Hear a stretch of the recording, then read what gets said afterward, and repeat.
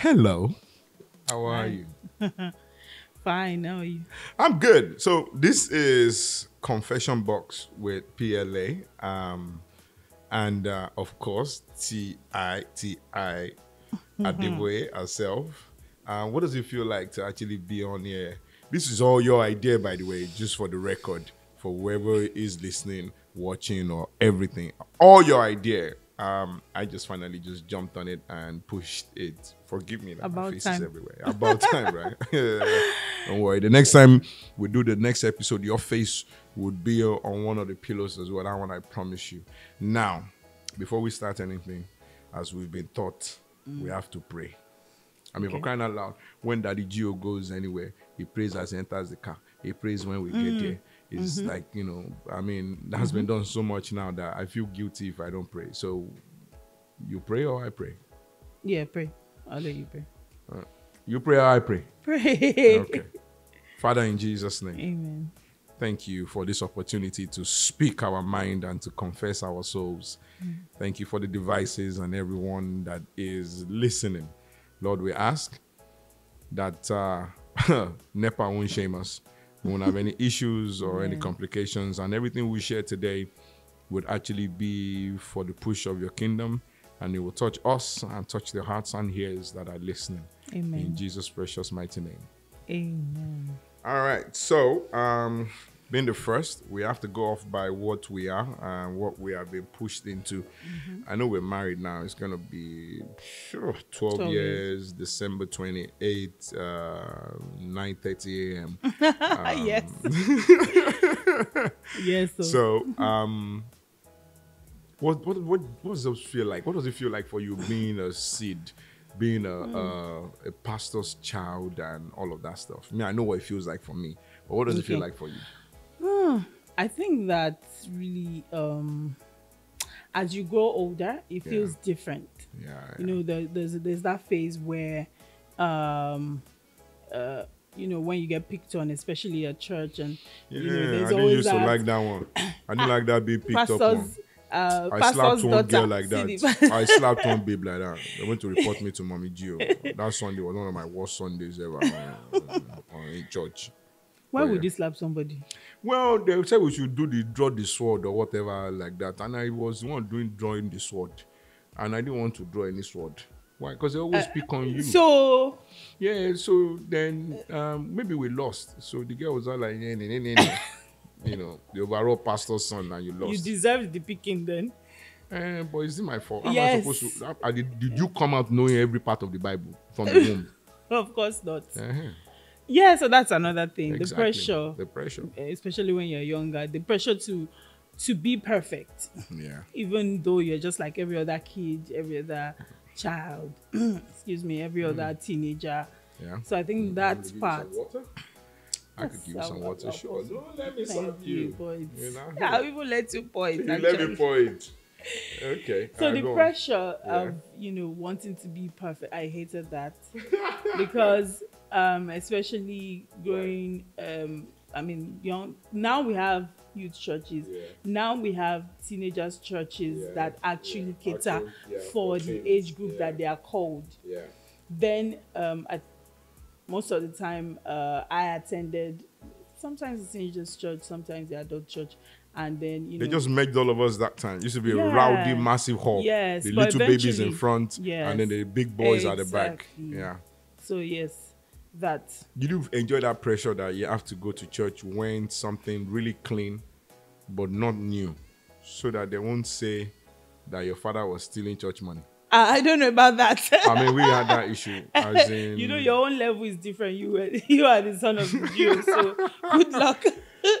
I don't know about that actually, but I didn't like that. We used to keep clothes for like 3-4 months, let it look all old and all that. Yeah. no, I'll have to ask Mama G about that. I No, don't but know like, that. okay, for occasions. So, convention is in August. Maybe they bought you something from January. You have to hold it till the convention, the final day of convention Sunday for that particular occasion. Yeah, I don't think they meant it that way. I think they want you to keep it clean and neat till that Sunday. That time. Yes, I don't really think they months. want you to look old Well, I thought before you wear it. I was young. But my godfather on the other side is absolutely amazing man. He will wear it from the store, he buys it. Yes, so Yeah. But Use anyway, your money. what does it now feel like being a pastor yourself and then being a pastor's wife? I There's going to be may. a lot of questions I'm going to ask you. Yeah, yours. sure, I'm ready. Anyway, so yes, being a pastor's child is amazing, to be honest. Yeah. I Free think cover. more importantly, getting to know God for yourself, I think Yeah. is even more important. And as you grow older and dig deep into that, you have that identity of your own in Christ Jesus is even I more think fantastic. one of the things that I enjoyed from being picked on, even from that children's class, for all the quizzes and all of that. Because when they ask for volunteers and nobody answers, they They'll automatically call just Leke. exactly just nominate you. Even all the way to NYSC, when they'll do that Muslim prayer, Christian prayer, they'll just go Adeboye when nobody else is volunteering to do the. Was that I had to go and learn all those things intentionally. I had to go and know what's the shortest book in the Bible. Yes. I had to go and know who lived the longest. Find all those things so that when they say draw the sword, I already know in my mind, Because you have something to draw. Exactly. Matthew, Mark, Luke, John, Apostle, Roman, Kori. So I actually climbed on those things. Genesis, Exodus, Leviticus, God number, Deuteronomy, Joshua. Oh, yeah, that's where Judges is. I quickly open it and all of that stuff. But it actually helped me because I had to ask Daddy Joe some questions about who is Obadedon and all these kind of funny things so that I'll be ready for the next time they are doing those quizzes and cram it, So I had like in my brain a store part that was just for church on Sunday. Yes. So that I can quickly access ready. it. Yeah, I'm ready. So on Sunday, I just opened that apartment again. Like, everybody come out. We are back home. But anyway, so yeah, what does it now feel being a pastor yourself? Ordination day, did you cry? Yes, I mean,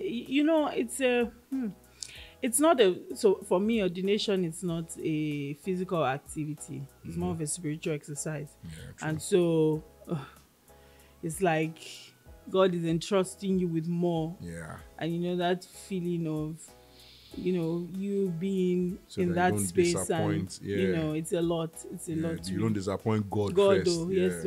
So yes, I did actually. Yeah. I did. It was a bit emotional for me.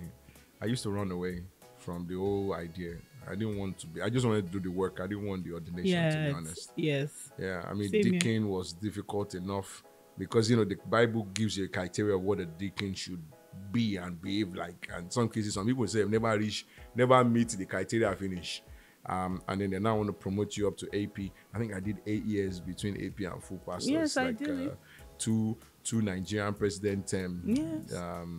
But you're not meant to do that long. That's because I was running. Yeah, I was running from corners to corners, and I didn't want to. I didn't want to get ordained, to be honest. Yeah. I mean, just do the work. I think for me too, it's the same feeling for me. Okay. It's not really about the ordination. It's about you remaining relevant to what you need to do, what he needs you to do. But of course, I think it's also important because just so I don't know really why for the books maybe. Well, the anointing actually then boosts up your ability to do anything. That's what I realized, because when it's whatever the anointing meets inside of you is going to enhance. So as a drummer, I can hit the snare at a low pace or the same point, but I can enhance the sound by hitting it a little bit harder. So the anointing actually lifts up everything that is already deposited inside of you. That's what I realized. I mean, I cried like forever. I cried. I didn't even care about the cameraman. I didn't care about, because it hit me differently on all of that. I didn't even want to leave the place where they did the anointing because I just wanted to stay there on the floor. But as we're wrapping this first one up, what would you say for everyone that's looking up to you, like Gen Z, Alphabet, and anyone else coming behind you? We have done so many topics already in one. You know that, right? I know. We've gone. But this is in reference to being a pastor, coming into ministry. Okay, for those that want to come into ministry. Yeah, or people that are not, they're even serving right now, but they're just afraid of the whole title, so they don't feel entitled. Okay, I think first of all, it's okay to not want to be titled.